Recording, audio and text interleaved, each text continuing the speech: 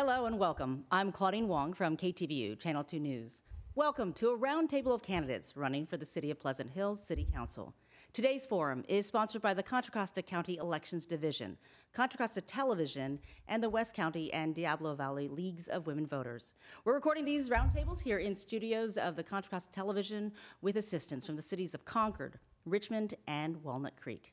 These 6 candidates running for 2 positions are Andre Obolinski, Jonna Thompson, Sue Nowak, and Zach Shess. Bill Bankert and Daniel Rodriguez could not join us today. So we drew lots before the show to determine the speaking order. We're going to give each candidate about 30 seconds to just introduce themselves and give us a look at their priorities. And we're going to start with Andre Obolinski. Hi. Hello, neighbors. My name is Andre Obolinski. I'm running for City Council here in Pleasant Hill, and I have a basic platform of fairness and equality for all. My 3 major key points are going to be smart housing to address our workforce needs, making sure that we balance the budget in the city. I mean, I have an MBA from St. Mary's College, and I do work in business on a regular basis, and also planning for the future and making sure that future has small business growth within that. Thank you. All right. Jonna Thompson.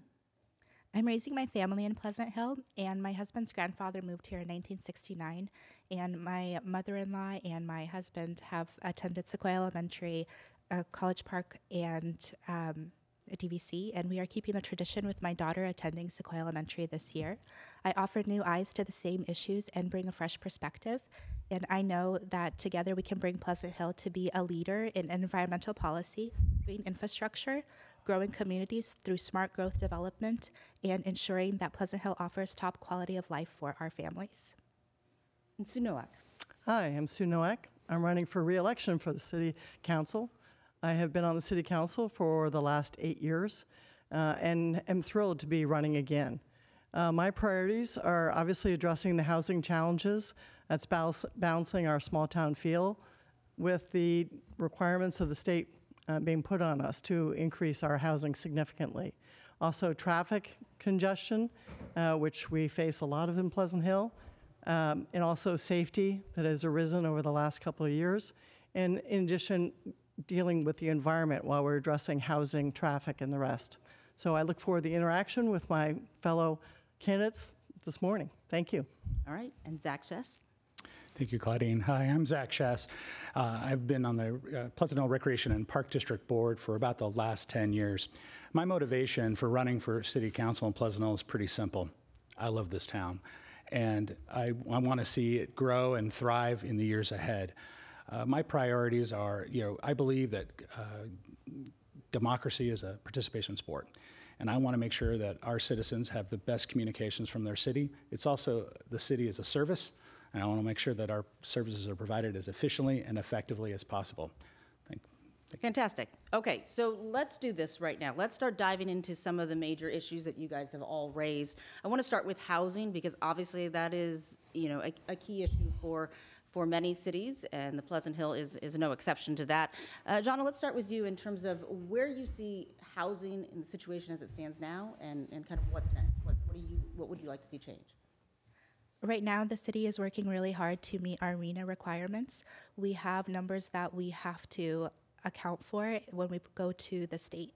If we don't account for those numbers, then we are in violation of what the California state wants us to do, and we can lose funding, as well as our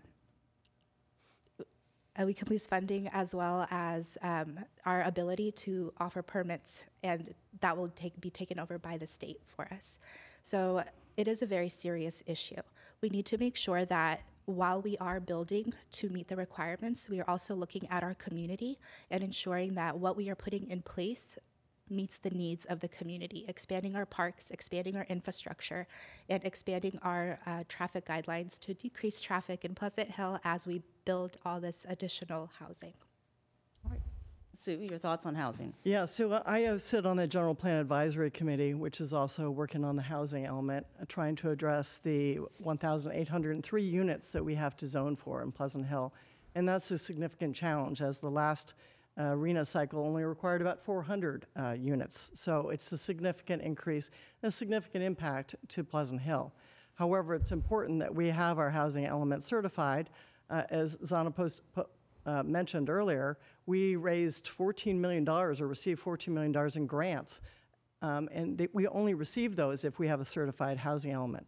So in order to maintain the local control, we need to address these. Now, a couple of things that we're addressing because we want to make sure we are having housing for all types, all income, age. We've done a number of things in the last couple of years. We've approved an 82-unit low-income senior housing in Pleasant Hill. We've approved 2 projects for workforce housing, reducing property taxes and having tax-free bonds finance it, are allowing those rents to be decreased and then capped as far as they can increase. That will allow more teachers, firefighters, police officers to be able to live in Pleasant Hill. We've also given 2 properties from our successor agency to Habitat for Humanity, which are building 11 units. And so we are constantly looking at creative ways that we can address the housing shortage, but also maintain that small town feel. All right, Zach? Yeah, thank you. As Sue pointed out, the housing is a challenge. We need to find 1,800 units in our city in a pretty short period of time, and we need to balance that with the needs of the community. And so I in my previous experience on the Recreation Park District, I've dealt with land use issues, and it's balancing those is always a difficult thing to do, but it's really critical moving forward with our housing element. This hits close to home to me in the sense that I have a son who basically looked around, and he's an adult, graduated from college, basically looked around and was like, I don't know where I can buy a place or even think about that, and he moved out of state. And so to Sue's earlier point, we need to create housing for everyone, and that's the thing about the RHNA is it looks at that. It's not just single family R10 big lots. It's housing for everyone, and I think that's critical. Okay, Andre. Yeah, everybody brought up great points about housing. As a small business owner in the community, I have a challenge every day when I go into work with my employees. Throughout the past couple weeks, I've been out talking with business owners in the community, and the challenge that I keep on hearing is my staff can't afford to live here. And that's not just a Pleasant Hill problem, it's also a regional problem. So that's one of the main reasons why I'm here sitting at this table, because I look at my staff and what they have to endure and go through. Also my customers. When you have to pay more for your staff, your customers have to pay more. Ultimately, we all are paying for the lack of housing. Whenever we go into a small business, whenever we purchase something, whenever we order something. So it's almost at a crisis level, but there are smart ways we can address this. I mean, we already have some junior ADU programs in place. There's some legislation that came down from the state about being able to make duplexes on properties. But the most important thing for me is, being that my business is in Walnut Creek, I don't want us to lose our small town feel like Walnut Creek did. I want to make sure that we keep the community the way it is while adding housing. Okay. Balance seems to be a good theme here in terms of growth. When you have growth, you have transportation issues. You have people getting out and about. We've certainly seen that as the pandemic has advanced and people are going back to work. How do we balance transportation? What do you think the biggest challenges are? Obviously Pleasant Hill is surrounded by a lot of other communities, so it's not a bubble. Sue, we'll start with you on what you think in terms of transportation, in and out, and how to handle some of the challenges. So we do have transportation traffic issues in Pleasant Hill, and they stem primarily from 2 areas. One is being at the crossroads of 680 and 24 and 4, sort of our boundaries are sort of outlined a bit by them. We end up being a pass-through when any of the highways get congested, and so then they come through Taylor Boulevard, Contra Costa Boulevard, and that causes a lot of traffic. So obviously making sure that the highways working around us are working as well as they can to reduce that impact is helpful. The second thing is from schools. We have very good schools in Pleasant Hill, and we have a lot of traffic coming into Pleasant Hill as a result of the schools. Our public schools, DVC, which has got, I think, 24,000 students, creates a lot of traffic and a lot of issues. So I sit on The County Connection Board, which is a central Contra Costa bus transit entity. I sit on TransPac, which is our regional transportation authority, and also CCTA, which is the county transportation. So there are a number of things being worked on. Working on, as I mentioned, the highways, making them more efficient, making the bus system better so that more people will use it and have it be more effective and timely. And then working with the school district. I've spent some time working with the superintendent trying to address this, because this is an issue with all the cities within Mount Diablo Unified. So we've been working with them as well. Not a lot of solutions at this point, but we're working on them. Within the city, we're looking at, this week, I believe, we start up with our electronic scooter system, BIRD. And that will be great, because we can see people using electric scooters on some of the trails and some of the roads to get from downtown to the new library or to DVC. So I think that's going to be an exciting opportunity and get some people off the roads. So there's a lot of opportunities, but there are also a lot of challenges, and those are some of the areas I'd focus on. Zach, your thoughts on transportation traffic? Well, I think it almost goes back to, in a way, housing, in the sense that we have an opportunity perhaps to look at building, closer to transportation hubs, and the general plan and the housing element is looking at that as addressing that already, in the sense of looking at what we can do along the Contra Costa Boulevard corridor. What can we build possibly out towards DVC? That kind of plays a role in it as well. That's just part of it too. And I think there's some other traffic issues too that I'd like to see, particularly. I know that there hasn't been a lot of traction with the school district, but I think if we could look at maybe staggering start times, we have 2 schools on Boyd that are literally next door to each other. What can we do possibly to do that? To try to stagger the start time so not everybody is there at the same time. Also, more specifically, I'd like to look at Morello Boulevard. I've been told by residents that live in that area, it's kind of a racetrack. What can we do there? Can we perhaps make that a wider for bike lanes, and allow that maybe to be a calmer arterial in that area? So those are just a couple things. All right, Andre, your thoughts? Yeah, a lot of great points. As we start looking to the future, it's not just what's happening next week, it's what's happening 4 years from now, 8 years from now. We're talking about electric cars replacing the internal combustion engine, automated driving. We have all these technologies coming down the pipe. The challenge that we have with our city, like a lot of other cities, is it's designed in a 1950s mentality of when the car was the primary mode of transportation. And as the Bay Area urbanizes, it's about looking at solutions like Zach talked about with housing, and Sue as well, and making sure that we can have buses, we can have transit points where people can get to those jobs, but also building good jobs within the city, and along with housing at the same time, so people really don't have to commute. No commute. Hey, what? What are you talking about? Right, Donna?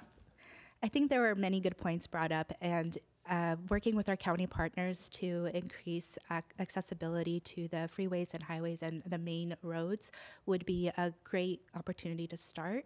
But I would also encourage focusing on walkability. A lot of families in Pleasant Hill have mentioned that there is a lack of sidewalks. There is no safe bike lanes that are accessible to bicyclists and families with young children who want to use bikes to be able to access key locations in our neighborhoods.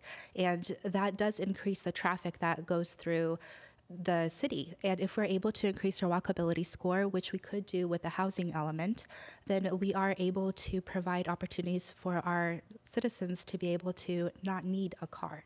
I think right now our focus should be how can we reduce the need for vehicles, and then we can be able to resolve the transportation issue. I feel like that dovetails us into talking about the environment. You guys have mentioned the environment being important and going green in Pleasant Hill. Zach, I want to start with you in terms of where you think that in the priority list of and what can be accomplished on that front in Pleasant Hill. Well, yeah, I mean, obviously something in the environment, that's a regional, that's a global endeavor, right? So what can a city government do, in Pleasant Hill? And I think, we can certainly look at, the more granular things about, packaging and encouraging our businesses to be green in their practices. without throwing an undue burden upon them and increasing their costs.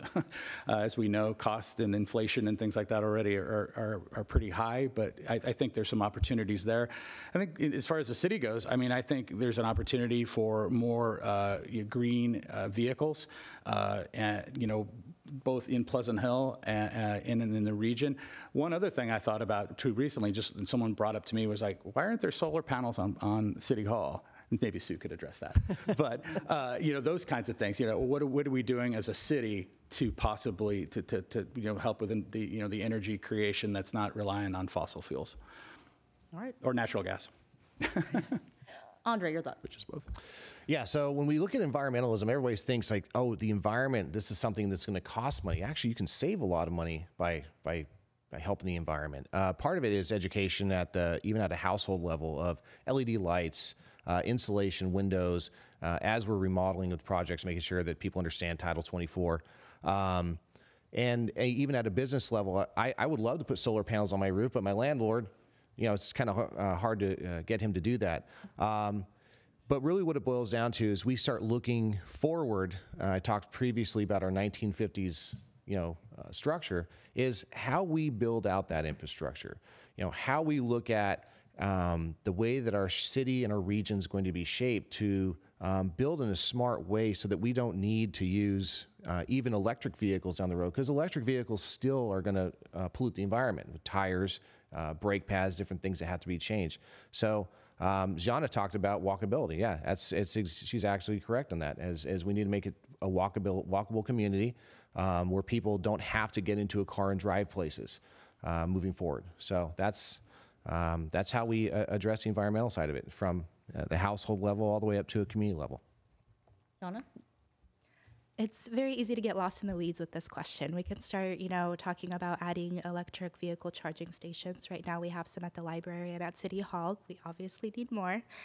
We can talk about putting, solar panels on all the homes. But what I want to focus on is, again, that walkability score, and also new builds. If we are going to be building in Pleasant Hill as required and focusing on what our community needs, we need to open the conversation on what our community wants to do to increase our sustainability.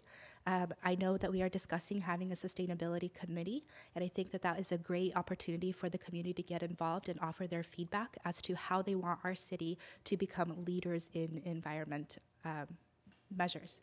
And I do think that as new housing is being built, our priority should be focusing on, are they going to be efficient and are they going to meet our environmental measures? All right. And Sue, your thoughts? Yeah, so we have been working on this with a general plan, talking about how new builds will be done in the future, focusing on electric, focusing on drought-resistant landscaping, those kinds of items to reduce water usage, which is obviously very key.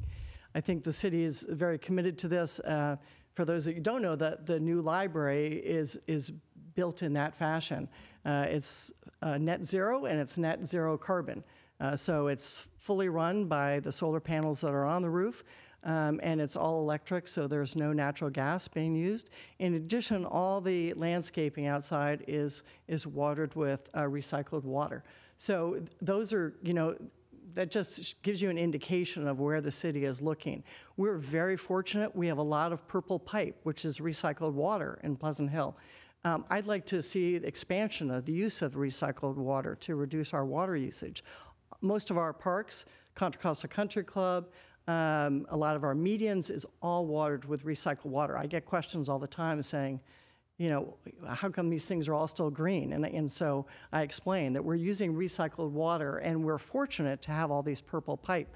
There's been some discussion about every time a development is done that we put purple pipe in so that later on we can connect it all and use purple recycled water for irrigation. So that's one of the directions that we've looked at to improve environmental issues. And there's, a lot of people brought up walkability. We're looking at these electric scooters for mobility. Obviously, we would have to work with our partners, East Bay Regional Parks and Rec and Park, that control some of the trails as we put in new housing and new developments, making sure trails are put in to enhance that walkability. We're also focused on sort of neighborhood hubs so that people, as housing goes in, they have neighborhoods to walk to easily, to go get, grocery, go get their coffee, rather than having to drive all the way downtown. So that's also part of the 20-year general plan and vision. So there's lots of avenues, composting, waste recycling, that we can work on, but I think the city has been and will continue to be focused on in those areas. All right. When we talk about businesses too, we talk about small businesses. You guys have all mentioned, keeping that small town feel. The pandemic obviously has been really, really difficult on so many businesses out there. So where do you think the city, in its role of helping support those who are struggling or those who are have left or are trying to come back, where do you see the city's role in that? And then, Andre, we'll start with you. Thank you. Well, as a small business owner, I know the effects of the pandemic. It was a very big struggle for myself and a lot of my peers. I saw some people lose their businesses. And, there are a lot of resources out there, and it's not really about us doing something different. It's about more awareness. You have, through the Chamber of Commerce, through Rotary, through DVC and a few of the other schools, some classes that are available, mentorships that are available, and also free resources that are available. I know with my trade organization, we have a mentor program for struggling auto shops, okay?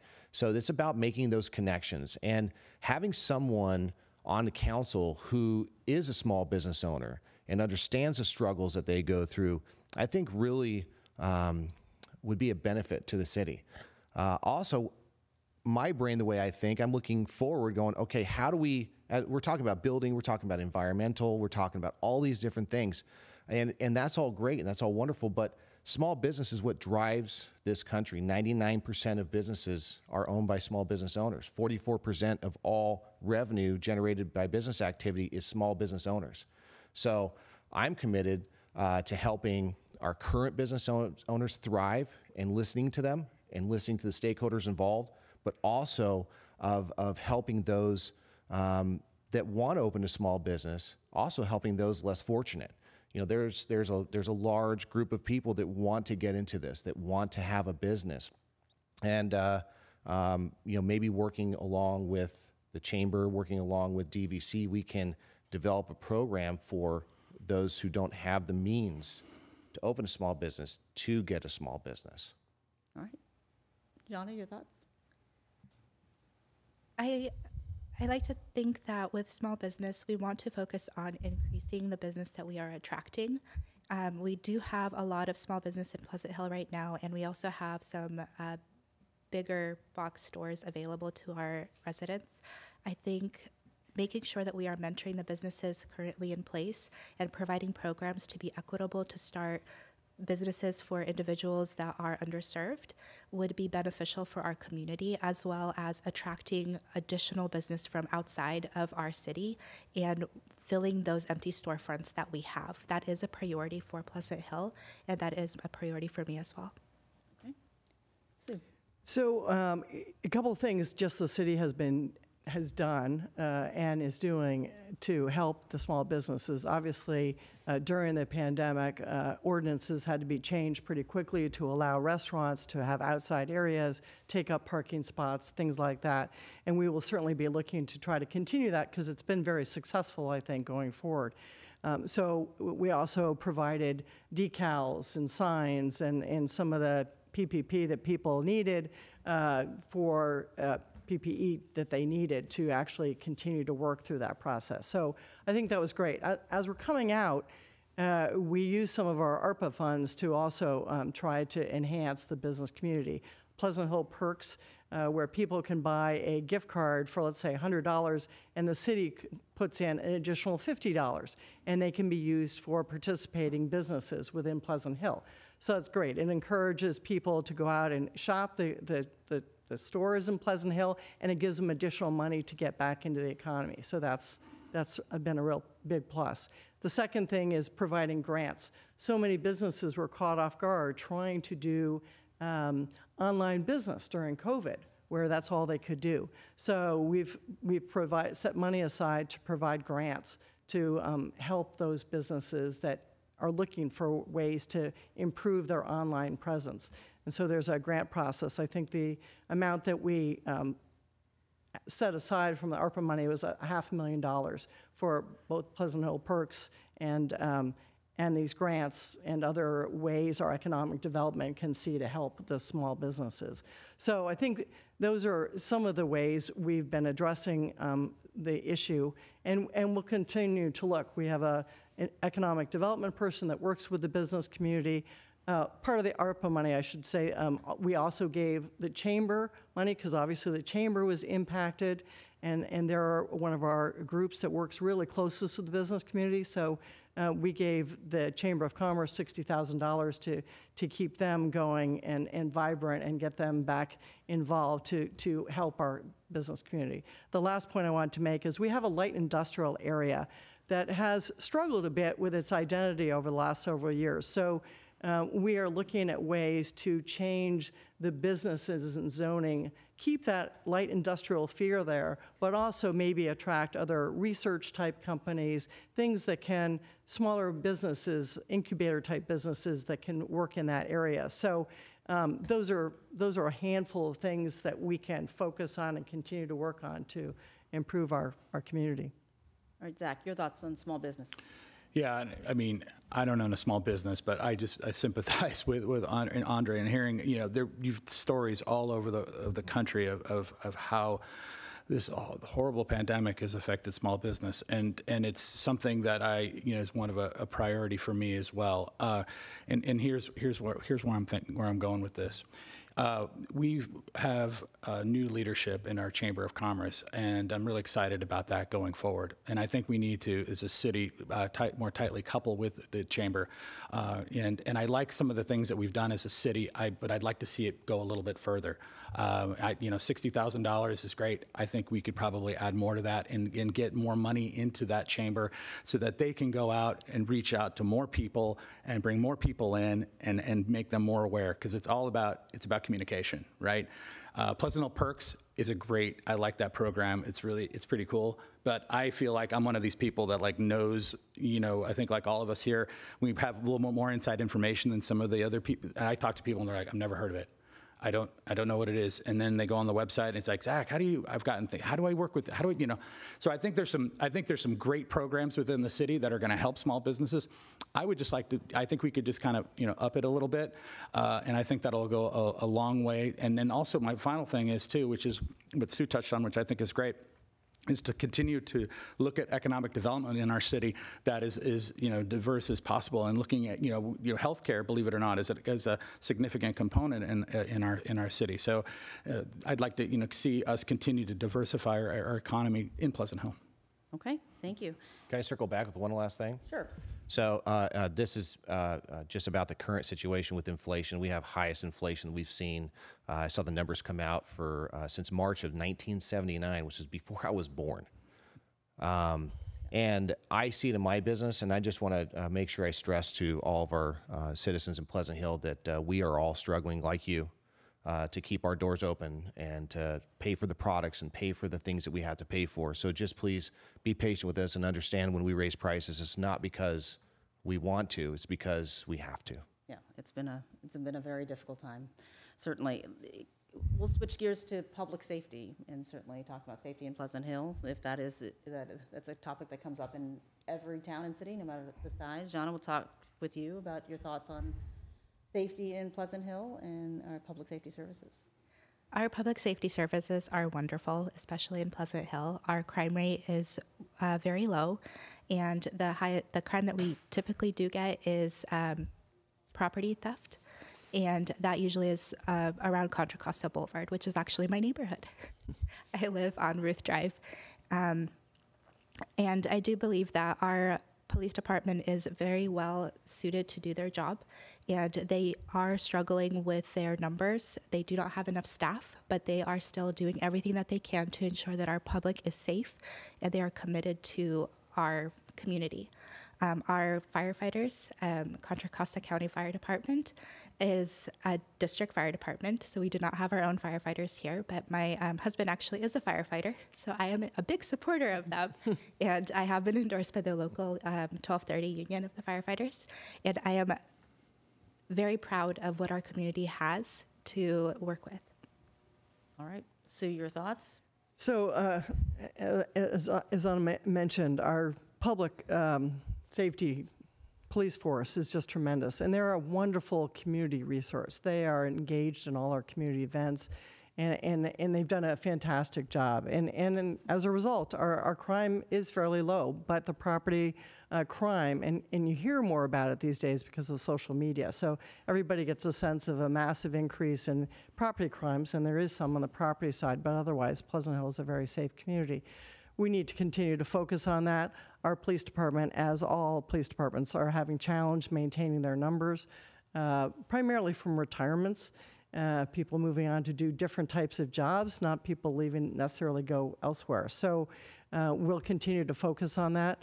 Our chief did start a citizen advisory committee last year, I believe it was last year, to involve the community more in what the police is doing and how it can work better with the community. And I think that was a great idea, because the more we can involve people, get more volunteers to work with the police force, the better off the entire community is going to be. Two areas, obviously homelessness is a concern for everybody and how that factors into safety. We do work with Martinez, and we have a team of core individuals that come and work with the homeless regularly. We've had some success, but as everybody knows, homelessness has increased, and some concerns on safety revolve around that. So we will be continuing to work with core and with our community relations officer to work on those issues. It's for me, safety also falls into traffic. We've got a lot of speeding, a lot of erratic traffic, so we're going to have to work on that. That dovetails into the police and having sufficient police force to do that. But we have to work with our regional communities. A lot of the activity that we find out happens in Pleasant Hill is not necessarily Pleasant Hill residents, and so we have to work regionally to enhance the safety of the whole area, to improve Pleasant Hill's safety as well. And I think that's super important. So that's our sheriff's department, the police departments in our neighboring communities, and then with the other, like the fire department and other core and other entities, the mental health community at the county level, to all work in the same direction. Zach, public safety, your thoughts? This is one area where I feel like I have a pretty proven track record of working with, Pleasant Hill Police Department. First of all, they are a tremendous police force, I believe, as well, and I think they've done a great job in the last couple of years of social media and interacting with the community. Their Light Up the Night was fantastic, and so I really do commend them for their work. I think one of the big decisions that we have ahead of us is to replace the chief, who's just recently announced his retirement. So I have experience with that as a Rec Park board member of having to make and be involved in the process of making a very important hire. In our case, it was with the general manager. So I'm aware, and I would make sure that person, like Chief Hill, understands our community. As and these candidates really understand what we're looking for with public safety.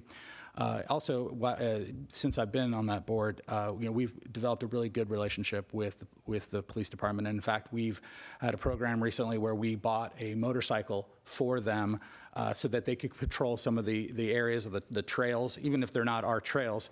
Some of the things that we have connect with the trails that are run by the county. And so we have a program with them, and they can get up into Pasanagal Park in the open spaces, because oftentimes we have some off-leash dogs, and it's just nice to know that we can have law enforcement up there as well. And we've worked with them pretty closely with us, with the parks and the homeless, and getting them to the services that they need out of the parks and to where they need to be, into the services that they need. Okay. Andre? Public safety. So before I was a business owner, I worked in Northern California for LoJack.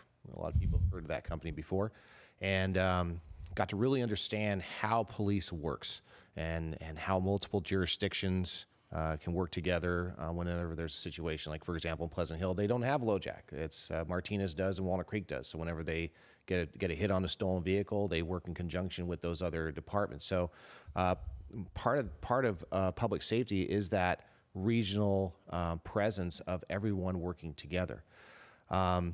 Homelessness is an issue. We have to have compassion. These people, some of them have mental health issues. Some of them have substance abuse issues. And I know that the police do everything that they can, and they bring people from the county to work with those people as well to get them off the streets whenever we can.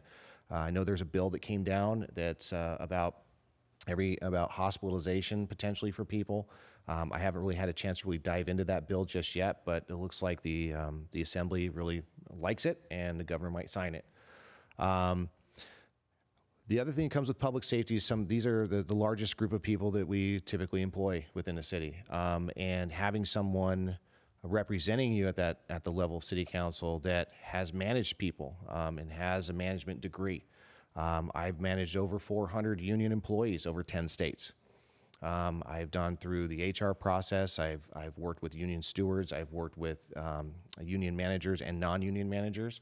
And so when it comes to the public safety, I'm going to do everything I can to make sure they have all the tools that they need to do their job, and to make sure that the HR side of it has the right tools for them as well. And recruiting, we need to have the best staff, and they are the best staff, but we just need to continue having great police officers.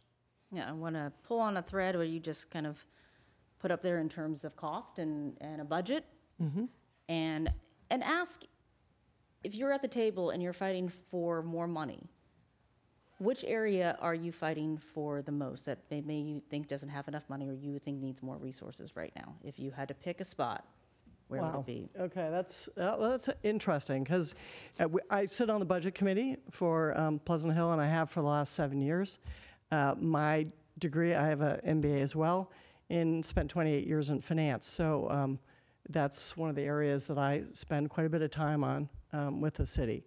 The police and our staff makes up almost 70% of the costs of the city. And so it's an important feature. The police are obviously extremely important in order to be able to attract and retain good police officers. That's very important. But our public works guys are also the same. They're the ones that make sure that our city stays clean, is well maintained. So good staff is very important, and that's clearly a primary focus. But it's kind of circular. Our city relies heavily on sales tax dollars. Nearly 40% of our general fund comes from sales tax dollars, and our Measure K, which pays for our library and other vital infrastructure improvements, is all sales tax driven, or sales tax driven. So those things are very important. So as a result, economic development is also extremely important to have a vibrant city. So we rely heavily on getting grants for our street work and our those kinds of projects. That's really important. In order to do that, you've got to have excellent engineering and planning staff. In order to have, so it's really making sure, in my mind, having the right people to do the right activity will improve the police, will enhance our public works, enhance our economic development. That's really key for me. Is we So gotta not have just the right dollars, people. but resources. So the dollars, but Dollars you know, it's not just dollars, but obviously dollars are important in competing for the best people. And so that, in my mind, is where I think you have to put your money where your mouth is in order to make sure we've got a good, strong community. Okay. Zach, your thoughts, where you fight for more money in the budget? I think the areas that, and I sit on the Recreation and Park District Board Budget Committee as well, and have done so for about 3 years. And it's always the dance between not only looking at your short-term costs, but your long-term costs too, right? And what are those retirement costs going to be and all that. So that is, I think when you're looking at this, you not only have to look at the cost, the immediate needs, but what is that those people going to cost us down the road in terms of retirement and PERS and that. So that's the dance. But as far as for me, I'm fighting for dollars in this roughly in the same areas I think that Sue is. You're looking at what do people want? They want to feel safe and they want to have roads that work, right? And as she articulated that, those not only take the actual physical dollars, they also take the resources in terms of people to implement it. So I think those are, as the kind of the key areas. Like I said, I would like to see some money put more into economic development. But when you look at the costs, I believe we're going to be spending like $15 million in terms of fixing the roads here in the next few years. Those kinds of monies, we're going to need to spend them as well. And so it's really the roads, it's public safety and economic development. Okay, Andre, your priority when it comes to arguing for or debating or asking for more money? Yeah, so when we talk about money, I have this discussion in my mind and with my staff all the time. Right now, we were talking about inflation earlier, so we got to really look and make some hard decisions over the next few years when it comes to budget.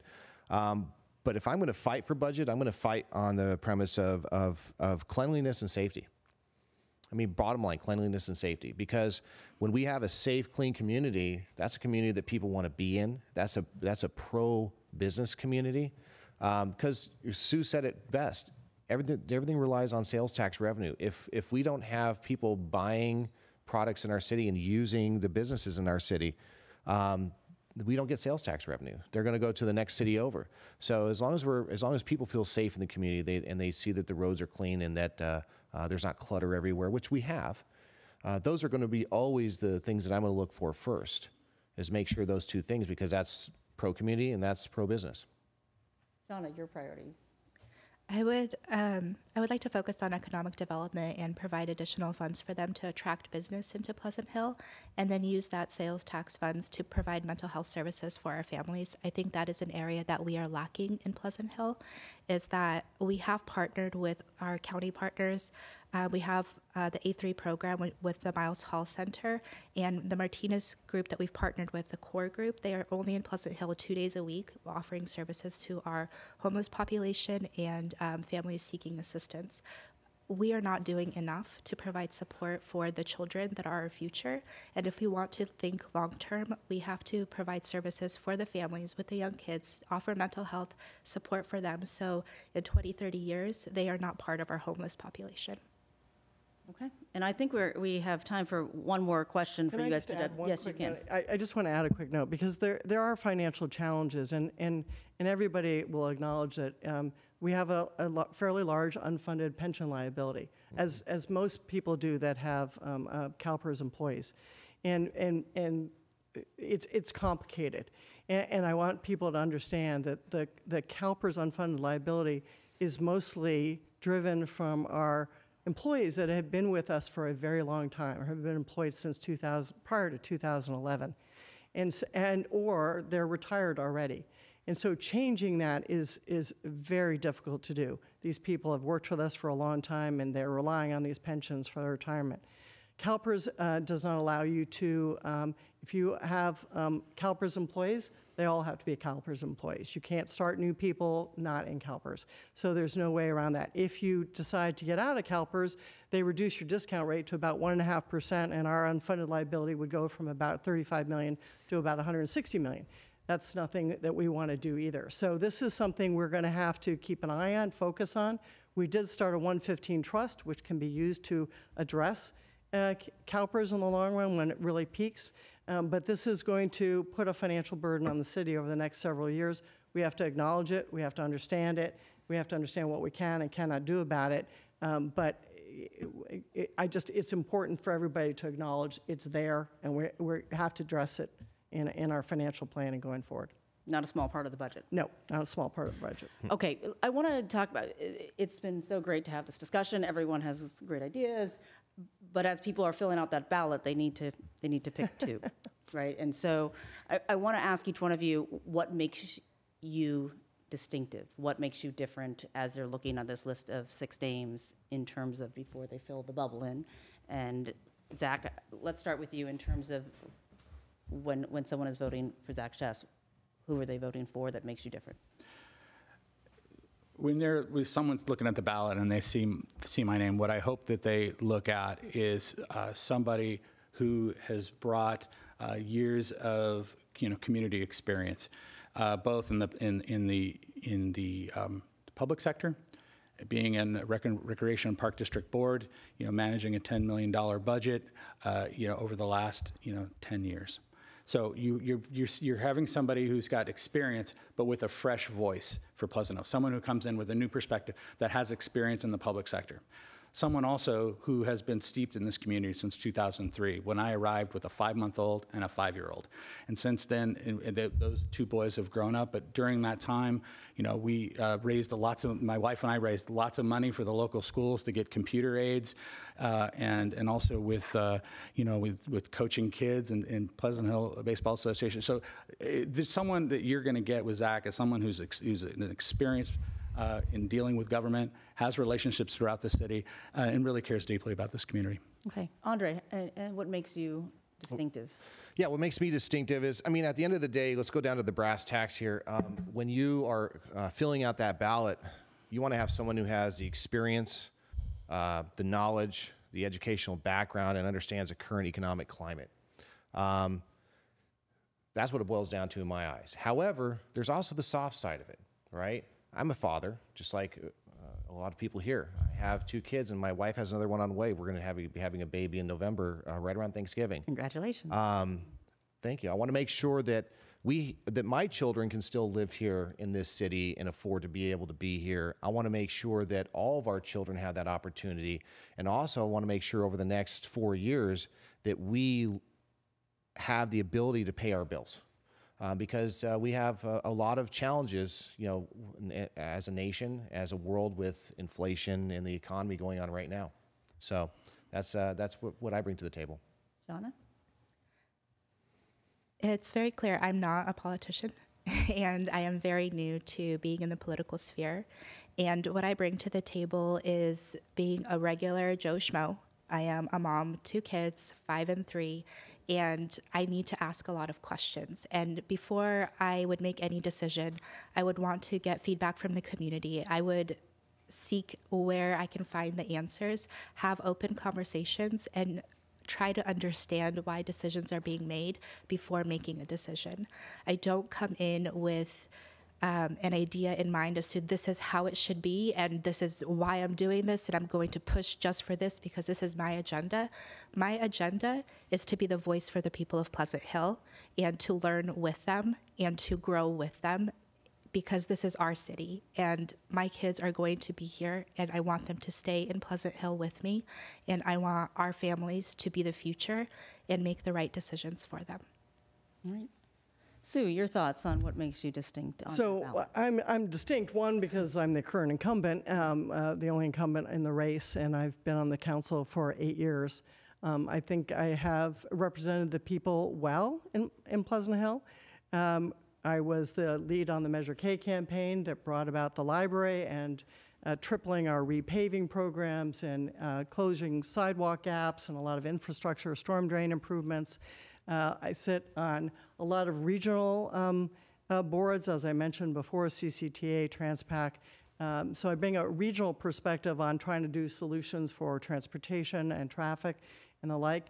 And I also have a steep background in both finance and also in the community. I ran several PTAs.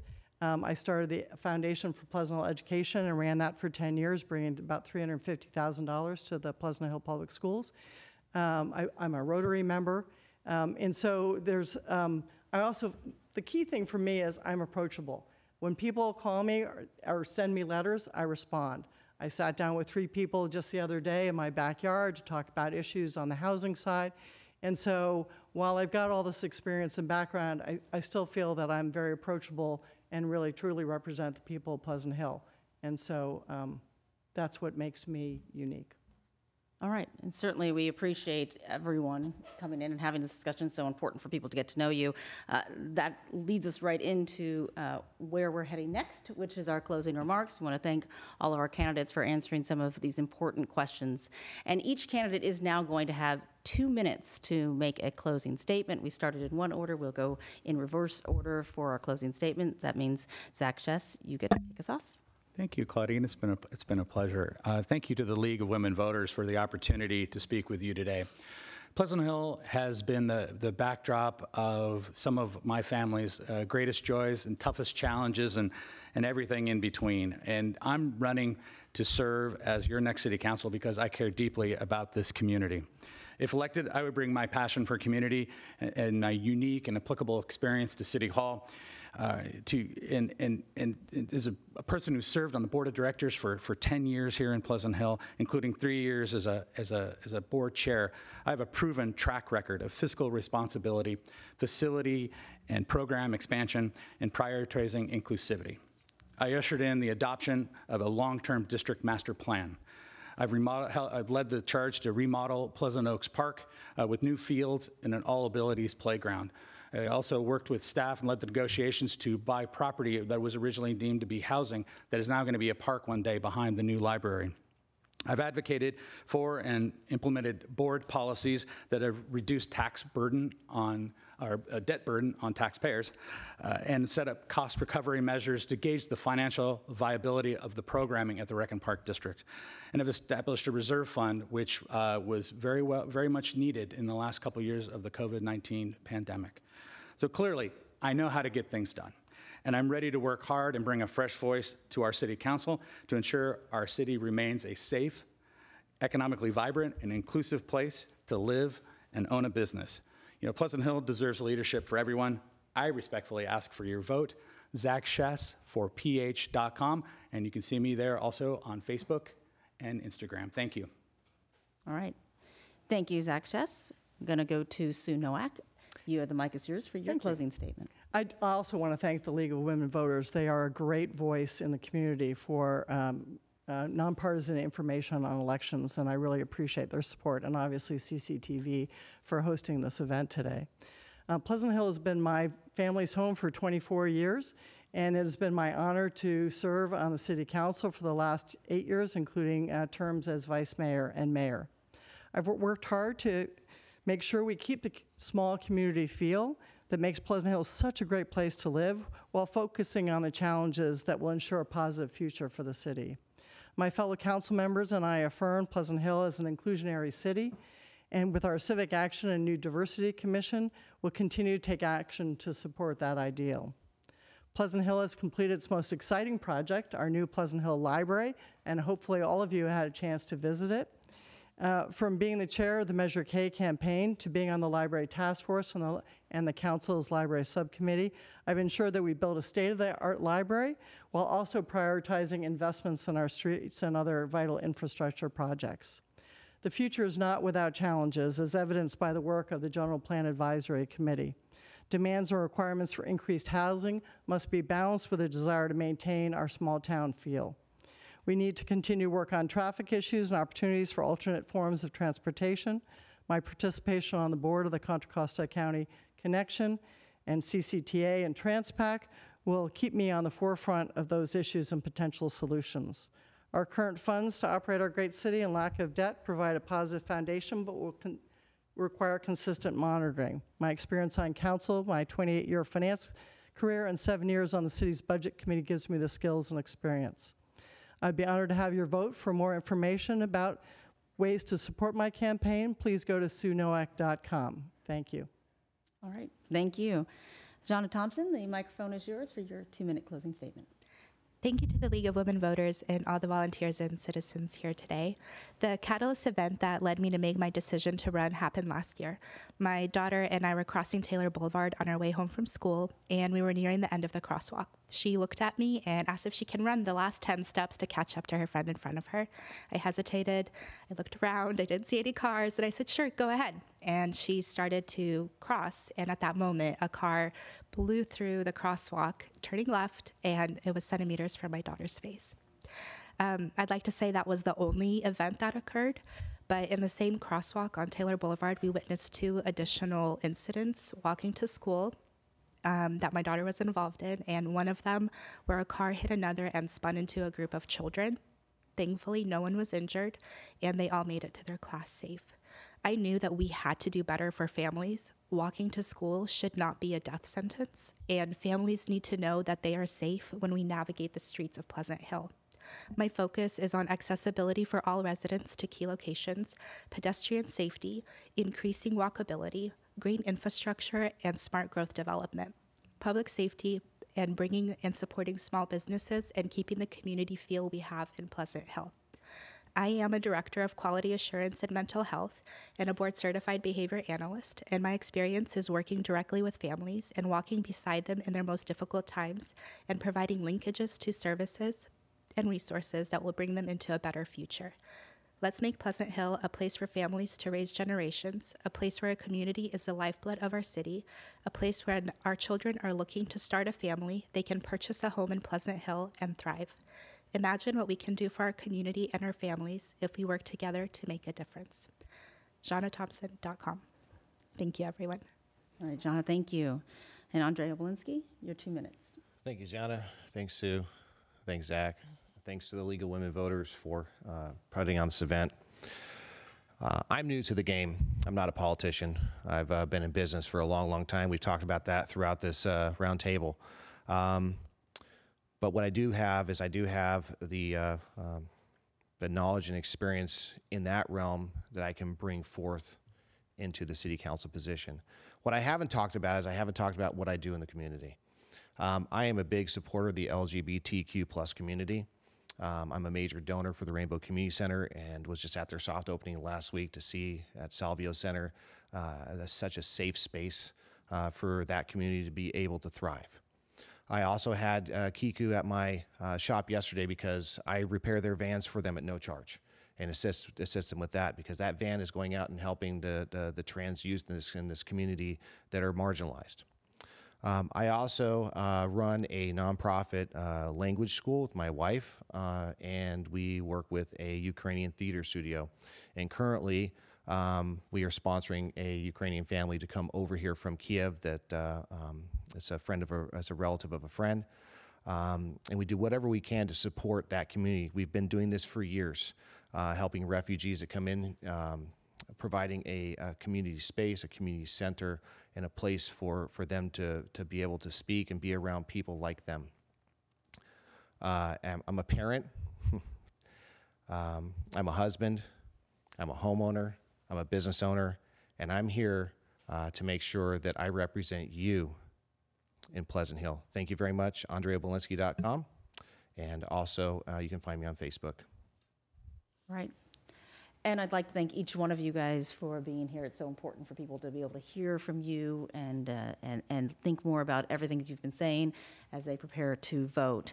This does conclude our forum of candidates who are running for City Council in the city of Pleasant Hill.